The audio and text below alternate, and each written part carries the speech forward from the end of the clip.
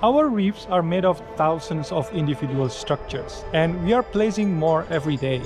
But you might be wondering how we go about building these. The process to building these structures is quite simple as well.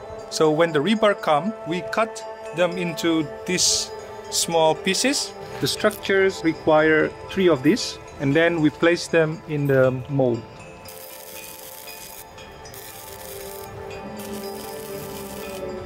Once they're ready, the next step is to coat them.